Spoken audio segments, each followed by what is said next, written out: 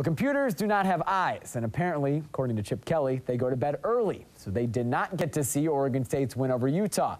For the Beavers, that might be a good thing. It wasn't pretty, but it was a win. Stephen Nelson wraps it up for us from Redshirt. On a homecoming weekend in front of a blacked-out Redshirt Stadium crowd, the Beavers got their 6th victory of the season, and they did it with the defense coming up with huge momentum-swinging plays at opportunistic times. We go in thinking that we're going to change the sway, especially a lot of these big games that we've been having. Every single game that we've had has been a brawl, so our defense has come out and wanting to change the momentum. The first 2 touchdowns, we didn't have to go farther than 30 yards, 20 yards.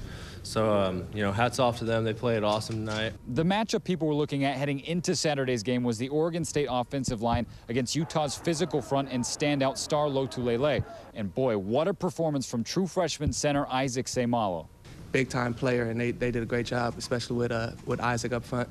And he did a great job. Utah, one of the most physical defenses that we've seen for 2 years now.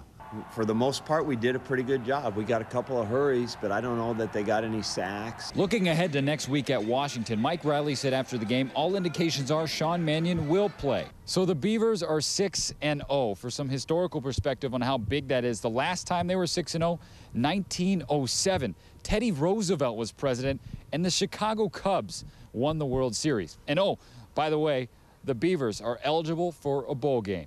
Reporting inside Redshirt Stadium from Corvallis, Stephen Nelson, KEZI 9 Sports.